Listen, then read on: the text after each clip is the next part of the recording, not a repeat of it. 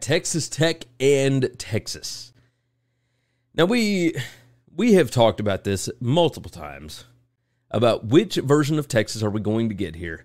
82 Atlantic jumps in. Great win for Texas Tech, especially since UT might never return to Lubbock. That is a valid point. That is a valid point. This was the last one. And I think you're going to see this with Oklahoma and Texas multiple times this year. From what I can tell, people are fired up when they come to their place because it ain't that long before the Longhorns and the Sooners head over to the SEC. This was, I've said this over and over and over again, right? Donovan Smith is maybe the most high-variance player that you have in the country. With that Zach Kittley offense and what they are doing with him, they did not plan on him even being the starter. Like, Tyler Shuck was the starter. He is the better passer. And yet, you look at this, and just the stats were mind-blowing. Smith ran 15 times for 42 yards. That is not usual, right? Typically, he has more yards, etc. So Texas was able to key in on him. But passing, 38 out of 56 for 331 yards and 2 touchdowns. Like, Texas was not able to get home on him and really make him uncomfortable. Like, he flung the ball around. It floored me when I saw what ended up happening at the end of this game. Texas only got into the red zone twice. They went 2 for 2. Texas Tech got there 6 times. They went 5 out of 6. Like, Texas didn't hold on to the football. They had 2 fumbles. Two turnovers, excuse me. One was an interception. Hudson Card, 20 out of 30, 277 yards, 2 touchdowns, 1 interception. And this is the reason why Steve Sarkisian wanted Quinn Ewers to play, right? There's just not as much explosiveness from Hudson Card as there is with Quinn Ewers. And that's the bottom line. That's the way it goes. Xavier Worthy, only 3 catches for 50 yards, 1 touchdown. I think he may have gotten hurt in this game. I think he limped around at one point, so I didn't see anything official on it.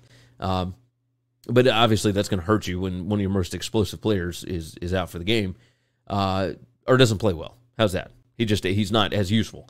But yeah, this was a weird game to me when you look at win probability, when you look at just everything. The field position, about even.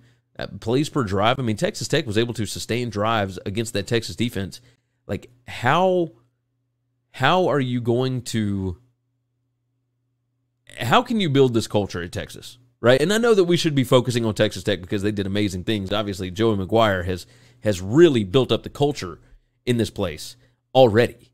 Like, they are fired up down there in a way that they haven't been in a long time. But at the end of the day, like, Texas has got to figure some things out because it does not get easier for them down the road, right? Yeah, I understand that they've already played Alabama. You got that one out of the way. You beat UTSA. You lose to Texas Tech. Well, now West Virginia comes in next week. Now you got Oklahoma coming in after that. Or you obviously play that in Dallas, but Iowa State, Oklahoma State, Kansas State, TCU, Kansas, Baylor. There's not an easy game left on the schedule. Like, people would have said that Texas Tech was the one that you had to win, even on the road. I'm telling you, the Big 12 is going to go nuts. 82 Atlantic jumps in. Was Tech coach using analytics to constantly go for it on 4th down? Yes.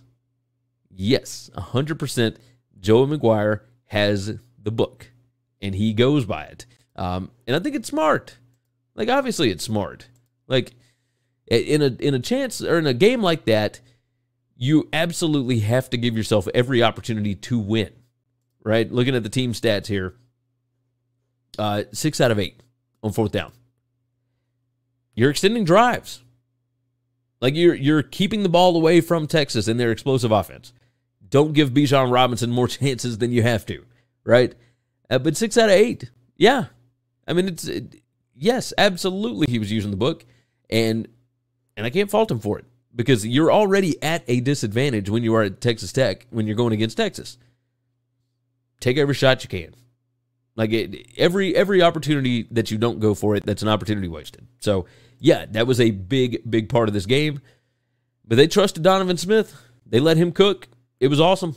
I can't even begin to explain how big this is for Texas Tech and what they're trying to build there. Thanks for listening to Winning Cures Everything. Make sure and subscribe on YouTube or your favorite podcast app, and make sure to leave a nice 5-star review. You can follow Gary on Twitter @GaryWCE, and the show is @Winning Cures. Be sure to check out the merch in our web store and share the show.